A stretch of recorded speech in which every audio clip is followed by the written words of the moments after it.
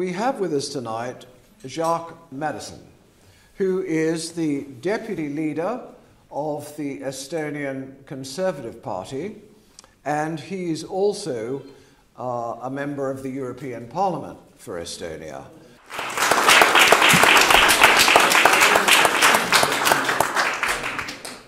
Anyway, thanks so much for Gregory. We had a great discussion already for over 2 hours about Russia. So, you know, that matters for us. Also, Andrew was waiting for me for 2 hours in the airport. I told him that I would arrive sometimes, so he didn't know exactly when to come. So I said, well, you have time so much, so you're a British guy. Anyway. And the good thing is that I'm the probably only one tonight here who's wearing the British colors, right? You know, the red, blue, and white. Nobody of you. Because I'm just a traditional politician, you know, that, and it was difficult for me to wear a tuxedo because I have to fly tomorrow to Tunisia to take care of the migrants and the human rights. It's very important, you know, in Africa, to spread the EU values all over Africa. Yeah. But anyway, just because I'm a member of the Human Rights Committee in the European Parliament, and they have a mission for 3 days to Tunisia, so that's why we are always trying to be represented in these kind of missions, because otherwise you give the floor only for the left wing. And at least when you're participating there, you can always give your own opinion and say that maybe it's not our business to go to spread our own so-called values to Africa. Just take the resources, that's all. Yeah. Anyway, joke. But we are just, I was asking before, like, Gregory, what are the biggest topics in the UK, and what are the biggest conflicts here in the geopolitics, in the cultural politics, in the society? And we totally agreed together in some things, not in all things, of course, I have to say, not in all things. But I have to say that I was always right, he was wrong. But he will understand this in the morning. But what we understood very clearly, that if we see like the reactions between the big global players, we talk about the US, EU, China, Russia, then we are, okay, UK is a bit bigger than Estonia, a bit bigger, not so much, but a bit bigger. Just the 5th economical power in the world, but anyway, a bit bigger. But we are still like in the middle of the conflicts. And I've seen several times in the European Parliament that the people from the left side and from the right side, they're always playing like a very simple game, that there is only like the good things what comes from the US and the bad things what comes from the East. I personally see also many good things what comes from the US, and I see also like some good things what comes from Russia. There are not so many, only few, mostly bad things, but there are also some good things. So that's why I think that we are sometimes also as politicians and also as average citizens in our countries, we are taking everything very black and white. And as I'm from Estonia, you know, population is about 1.3 million.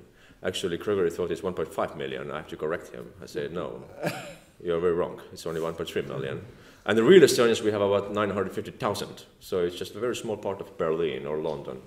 So a very small, tiny country. And of course, you are between the west and the east, between the south and the north. So you're together with Finland, Sweden, Russia, Latvia. Germany is not very far away. So you're always trying to balance your policy between those big powers. And what I've seen also with the conservatives and the right wing in Europe and also in the US, there's like very black-white relation about the geopolitics. Like from US, it comes all the LGBT ideology, all the left-wing policy, and all the pro-migration way from Africa, from Middle East. And on the same time, like Russia and China is protecting like the traditional family values and like normal conservatism. And then I'm trying to argue sometimes with even my own friends that, well, it's not so black and white. Because like even like I have very many good friends in the US, and even like in America, there are like also of course there are left wing. There's a Hollywood, of course, but the main point is we have to destroy this. So it means that commonly the US is not your enemy. Because if I look in Texas, I have some good friends who are in the Senate of Texas, and they're very pro-family, very right-wing, and doesn't care about Hollywood.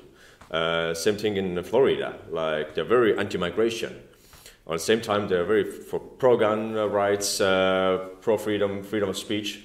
So I think sometimes we are taking also like America as like the one big enemy. We're like just promoting the LGBT things and the Hollywood.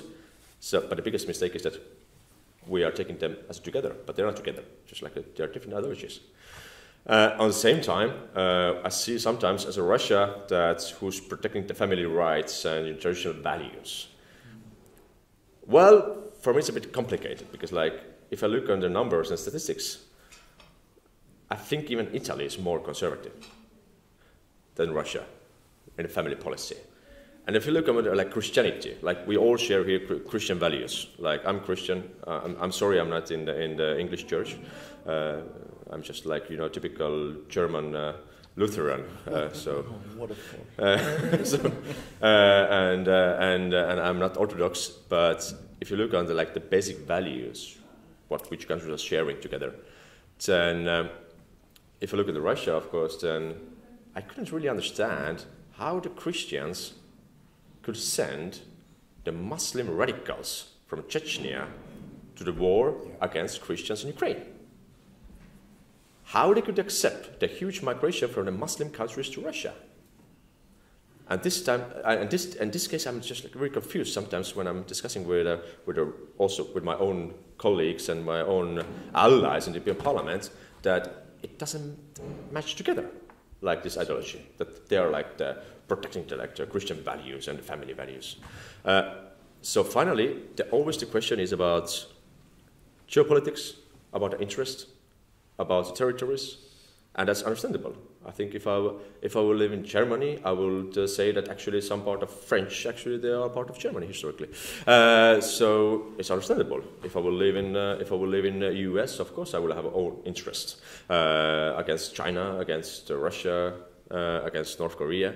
And if I will be Russian here today, then I will say that, well, you see that actually some of our neighborhood countries have been historically always part of our great empire, and actually, yeah, we have to protect our own Russian nationals there, like in Ukraine or in Latvia or in Estonia. And if Finland will be part of the NATO, then it's a huge security threat against Russia. I will tell this story then. But of course, I'm sharing my point of view, and that's why I'm not very neutral. Because have you ever seen a neutral politician? Or honest politician. I try to be honest at least. I try to be honest.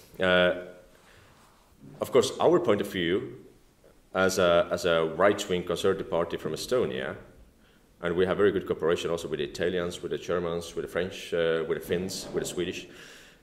Our point of view is that we have to balance in Europe with the right-wing powers the power game between the East and West, because both sides have their own interest. I think Americans have no idea actually to protect with all their own lives, our lives. Absolutely. Well, really, like, and if I'll be American, if I were like the taxpayer or a farmer in South Carolina, I really wouldn't care that, because I have no idea where's the Ukraine. Where? Is it in Africa or like far away? I have to pay my taxes to the left-wing government in the US. The gas prices is just going up. I have to take care of my kids. Of course, like, you should care. If I were like, if I live in Africa, I wouldn't care about all the problems like in Asia.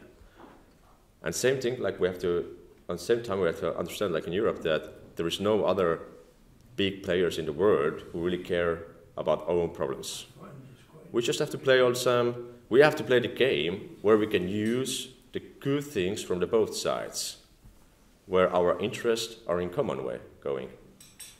And in this time, of course, I have to say, like, I'm more than happy that Finland and Sweden have decided to join with NATO. It's like, for us, it's like very important in a security way, because in this time, we're going to have a very good allies in the North and Eastern Europe. And it doesn't matter about Americans. It matters that we are together there in the same union. And even if the Americans are too afraid sometimes and they are caring, they care more about LGBT people, and it's very important, of course. So they have to take care of them. So at least we can be together in our own region with our own partners. And that's why I see, like, I've been thinking a lot about the balance of the power, like which country is going the best way today to balance the huge influence what comes from the Western countries, especially from the US, from the Hollywood, and who's balancing the best way the security threat what comes from Russia and China. Hungary, probably not. Actually, I'm the big friend of Hungary, and I really like Mr. Orban. I think with the family policy, I have to say that he took over our promise, what we did in 2015, before the elections, to support all the young families, to compensate your house loan. That with every kid, we will compensate by the government 25% of your house loan. It means that if you're going to have 4 kids, you have a free house. Of course, with average price. Like, it doesn't matter. Like if you're going to buy like €2 million villa somewhere, we'll not pay for this from taxpayers' money.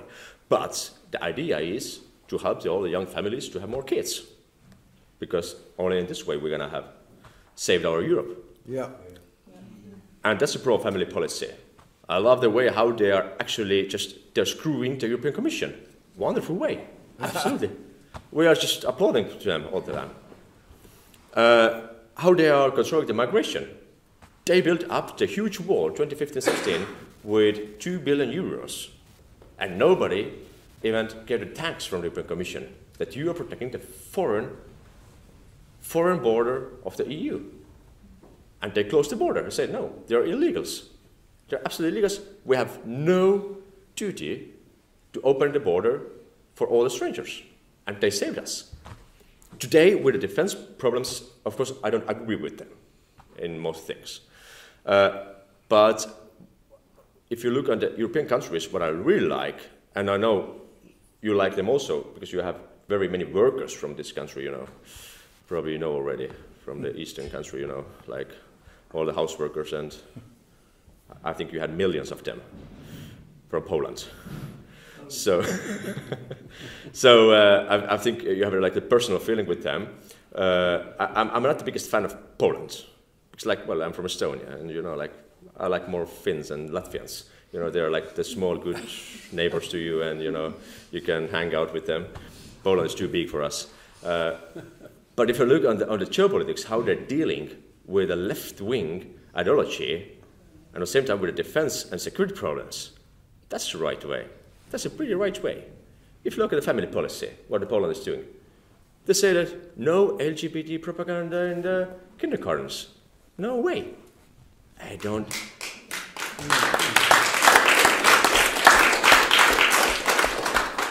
How they're supporting the young families, how they're controlling the migration, and they doesn't care about the US embassy in Warsaw, what they are telling. They say, no, we are a sovereign, free country, we do whatever we want. It's our internal policy. And that's the right way to go. At the same time, if you look on their defense policy, they're actually, sorry to my German friend, but I think their army could be ready to invade in 2 days Berlin, because they have invested a lot to defense. Hopefully they will not invade Berlin. I like Germans. But of course we know very well why they're prepared for the last 30 years. Just to be ready for everything. At the same time hoping that nothing will happen. Si vis pacem para bellum, as they said in a long time ago. And that's the way how to go. You balance the left-wing ideology, what comes from the US, Hollywood, from the European Commission. At the same time, you balance the risk, what comes from the East. Because we have the old sentence in Estonia, never ever nothing good comes from East. Even the wind is cold. and that's why we try to also balance with our party the policy in Estonia. As I think, I'm pretty sure that we are the only party in Estonia who says loudly out that no way to the gay marriage. I have nothing against the gays, Jesus Christ. I have some friends who are gays, but the good thing is they are not going to the street. They're not screaming, I'm a gay, I need special rights, I need kids. I'm always making jokes with them that how are you going to have a kids? How? Like, I was at school like a few years ago because I'm pretty young still. And well, I studied in a school that, well, just in the biological way, it's pretty important, you know. So, but they're good friends of mine. They're really good friends, they're normal, and probably they're even voting for our party. Even if we were saying that's no way to the marriage, because, well, you understand some basic principles of the society, how it's working together, so it doesn't work. But just, if you want to sleep with someone, it's not my business. Jesus Christ, go ahead. But if we look on the society, we have to protect just the principal values, because it keeps together our society. It keeps strong. I think we are the only ones who are saying that no way to the migration if there is no need for this. And before I was talking with Andrew in the train, and when I was looking at the paper, what he just showed you, about the Ukrainians who are coming, we had a great discussion about this. And I said, that's a bit small difference in Estonia. I think we have now from Ukraine, we have people who represent now 2.5% of the population. So it's about 30,000, 40,000 people from Ukraine. And about 90% of the population are supporting this. Because the main difference is that in 2015-16, when we had this Angela Merkel cows in Europe who opened the borders for everybody from Africa and Middle East, the biggest difference is that today, okay, we see there are pretty much refugees, mostly women and kids, understandable. So of course, we can host them. We can take them for 1 or 2 years. But what I really don't understand, or I really don't like, that like in the UK, it's the same like in most of the countries. You treat the people who are refugees. You can be a refugee, okay, I'm really sorry for this, and it's a terrible story that you have to escape your home. And I think nobody of us will like to escape your home if your bombs are coming down to your house. But it doesn't matter, because you don't have any more special rights as your own citizens. Because like every government should take care of your own citizen first. And then, of course, I'm more than ready to help anyone who really needs help, but only in the limit what is our capacity, in the amount of the people, what we can take. In Estonia, we can manage with this 2.5% of the population. Yes, we can manage this. But at the same time, it's not right to give them more rights, like access to a dentist, access to all the services, what your own people doesn't have. Because there's a question like, okay, why do we need this country? Why? For who? For all the migrants, refugees from the world? So in this question, I'm absolutely in favor to help the real refugees. Like we said also like with our Conservative Party 2015-16, if the real refugees really escaping from the war, of course, I'm ready to help for those people, I'm ready. But the problem is that most of them, they're not refugees, just economic migrants.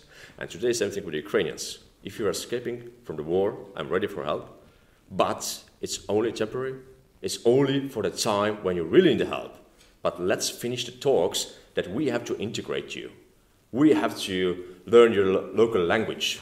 We have to take you for the next 10, 20 years. And we have to get more services and more benefits than our own people has. Just forget it. It doesn't work.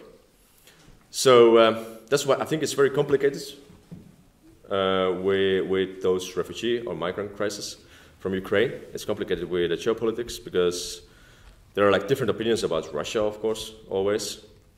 But mostly I like the sentence from our own head of the Defense League of Estonia. You know, we have the Defense League of Estonia where you can be a member, volunteer member of the Defense League. It's like the army, but it's based on the free will. I'm also a member there. So you have your uniform at home on the basement and you can go to exercises a few times per year. And the head of the Defense League said a very great thing, I think, last year, before the war in Ukraine, that to international media, I think it was like to some kind of US newspaper.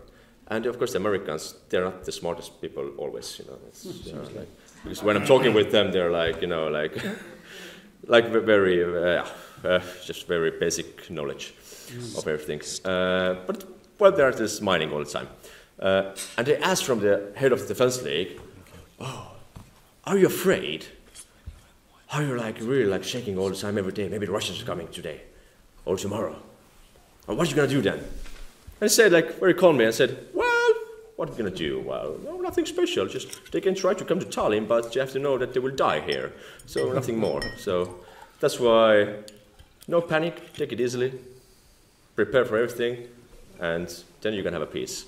So that's why I think for the future of Europe is that we have to balance the power between the West and the East, and we have to find the way without this American huge influence from the left wing and from the Hollywood, and we have to balance the security risk what comes from the China and Russia to be a global player with our own values, with our own common sense understanding of our own family policy, of our own culture, of our own people, and with our own capacity for security and defense. That's the only way for the Europe I see. And that's why we have to cooperate more and more together with the right-wing parties and to keep the understanding, the risks and the fears from the both sides, from the West and from the East. Anyway, I see that you all are eating already, so, and the wine is going on. I also wait for my next wine. I really hope that you're going to have a wonderful evening. Hopefully we see each other again. Now I met Andrew after a few years again, first time. I heard that he's going to have a great party tonight, so I'm looking forward for this. And I'm looking forward for tomorrow to go to Tunisia to take care of all the migrants and the human rights. Thanks so much.